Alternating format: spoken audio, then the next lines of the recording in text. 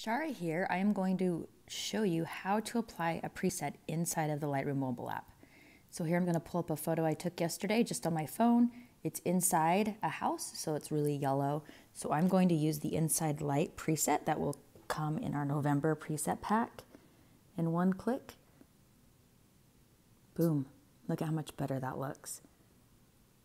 Save to camera roll. And if you're going to print it, which of course you're going to print it, you're going to do maximum resolution and it will save. That's going to save your camera roll. It'll also stay in the Adobe Cloud, in your Creative Cloud account. So you can toggle between your desktop and your phone to access that photo. Now what happens when you have a photo and you're using a preset and the lighting and the settings just don't correlate exactly or well? So let's take this one. It's a picture taken that's really dark. So I'm going to use Amsterdam. It's a really brightening preset that will come out in November as well.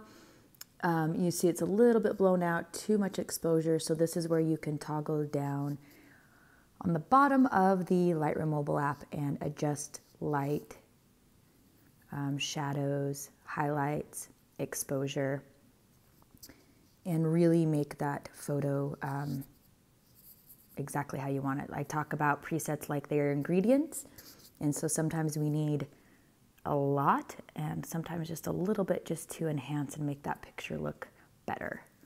So at the bottom of your Lightroom mobile app, this is where you can find all of the enhancements to make adjustments to the presets. Here I'm using white balance, so I'm going to tap on something white or black, and it's going to balance that color for me. And that's one of the great features in this app, is to be able to point click and adjust white balance right there on your photo. And that looks pretty good. I'm going to bring the sharpening down just a little bit. You can zoom in with 2 fingers, check everything out.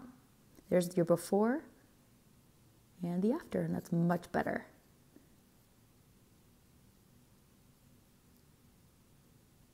And again, we're going to save to the camera roll, maximum availability, and we're done.